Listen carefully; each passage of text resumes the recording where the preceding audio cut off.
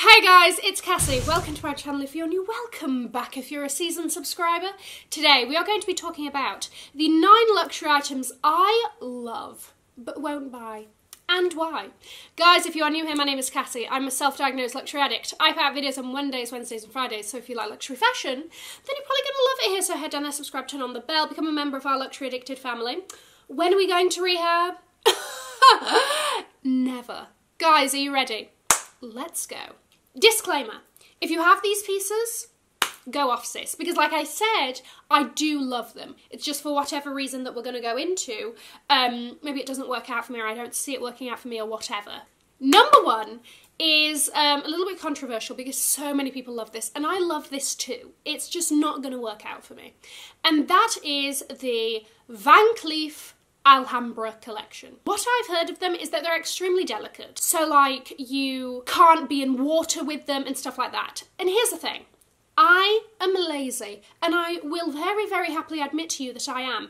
I don't change out my fine jewellery. I keep it on and I shower with it and I go about my daily business with all my stuff on. I full well know that I will be taking my Alhambra and showering with it and then next thing you know, the sodding mother of pearl or whatever it is has shrunk inside and you know, that's £5 down the toilet or whatever, or I have to pay to get it fixed and all of that. It's like a little bit stressful to me and I truly can't be bothered. Also, I don't think it's me. I think that it is very feminine and delicate and all of that. It's just not going to work out and I know it. The second piece that I love and I admire, but I do not see myself getting, is a Chanel classic flap.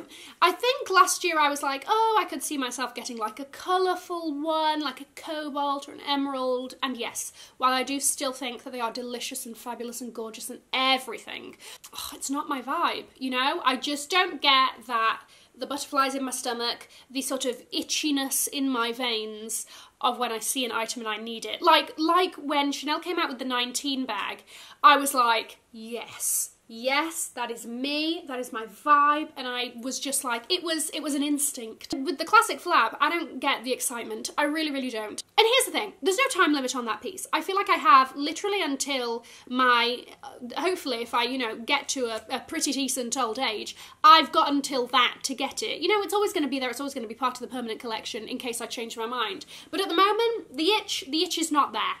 Item number 3 is another bag. And this is the Dior Lady Dior. I just feel that those Venn diagrams do not cross. You know, they are mutually exclusive. And by they, I mean me and the Dior Lady Dior. There is no overlap. I feel like, once again, the style is very, like, feminine and cute and structured and not me in the slightest.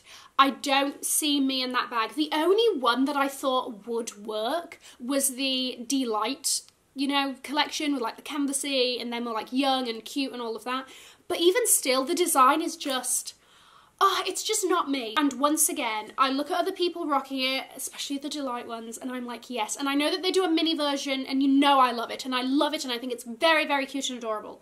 Just not for me. Item number 4 is a Cartier love bracelet. Now, I have my reasons. Number 1, disclaimer, I have the love ring, I love it, I got it for my university graduation. My thing with the love bracelet is, so the whole premise behind the love range is that it is given to you by somebody that loves you. So, not that like if you buy it yourself I think that's weird, because I really don't, and like if you want to do it, I don't care, go for it. But personally, I would love it if I got that, you know, from me, basically. This is maybe just a long video in order to convince him to buy me the love bracelet, because truly I deserve it. Basically, I would love to be gifted the Cartier love bracelet. I just don't want to pay for it myself. Here's the thing, if I'm gonna buy a Cartier bracelet or whatever, it's gonna be the Justin Clerc. I think it's a bit more edgy and like more my vibe, you know? Or I'm gonna go and get like a Bulgari B01 bracelet. Very underrated, very fabulous. I'm actually leaning more towards that because I've literally only seen like one person that has it and I'm like, ugh, living. Anyway, so that's my thoughts on the love bracelet. The next one is a weird internal challenge I have with myself about how long I can hold out without buying this item. And these are the Yeezy 350s. I believe it's the 350s that are the least ugly of all. I believe so. They're not even ugly. They're like cute looking. So I have this internal, totally unnecessary challenge with myself that I've gone this long without them. I can get to my dying day without buying them. I don't know why. I know as soon as I put my foot in one of those, I'm going to want to get it. But at the moment, it's just a weird internal challenge to not. Okay? And I know that that is a personal thing, and I probably need to speak to a professional about that. And by professional, I need a therapist, okay? We all know this. You know I'm very honest with you, so I'm just being honest and telling you my innermost thoughts, so don't come after me, please. Item number 6 is the Max Mara Teddy Coat in basically any neutral colour. I love the Max Mara Teddy Coat. I think it is fabulous. And a couple of years ago, I had the teal one on my wish list, but for some reason, I never jumped, and I regret it. Anyway, for whatever reason I didn't, still living with that terrible decision. But that teddy coat in a brown or a beige just, I know that's the name of it, it makes me think of a soft toy bear, and I can't help but think that when people wear them. If it's in a different colour, like they did like a glorious raspberry and like a peach and literally any other colour, I'm like, yes, love that. If it's in a brown, I'm just like, are you sitting in the corner of a child's bedroom? I don't know. I don't know why I think that. I mean, I know why I think that. The clue is in the name. Item number 7. A Balmain overly embellished mini dress. But you're like, oh my gosh, Cassie, you love a Balmain overly embellished mini dress. And I know I do, okay? Literally, that is everything I live for. I'm sorry, but when it comes to my, like, future bachelorette party, which is not in the plans, okay, but you know, years in the future, I would do a Kim Kardashian and I would get one of those hideously over embellished, like I can't physically walk, the dress is about 20 kg Balmain mini dress, because I think they're everything and truly a piece of art.